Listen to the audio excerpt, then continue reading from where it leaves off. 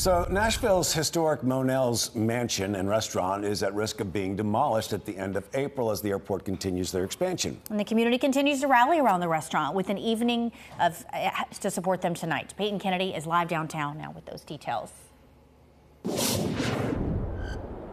Yeah, we have seen Metro Council resolutions, Change.org petitions, and now a family dinner, all in support of saving Monell's. The issue here is that the historic manor sits on airport property, and the lease is up on April 30th with no intent of renewing it. So I asked the president of the airport authority if they are considering at all working to preserve the building, maybe helping move it to another location.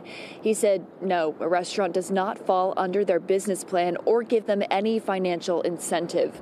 This is what District 13 Councilman Russ Bradford had to say to that. He says the airport authority is clearly showing nothing but contempt for the community and its concerns.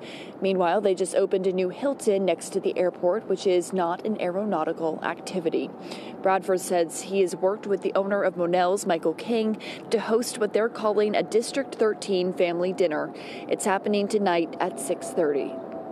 Well, I tell folks, show up if you can't make it 6:30, come out for lunch or come out another day. But I want the community to really rally and to support Monell's, because at the end of the day, if they do have to vacate, that's over 24 jobs that will be lost.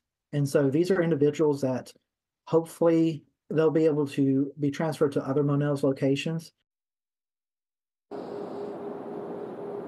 Bradford says the owner of Monell's has offered to fund the building's much-needed renovations. Mayor Freddie O'Connell says he is all for preserving the city's historic sites, and if the funding were to come forward to move that building to another location, they would work to make that happen.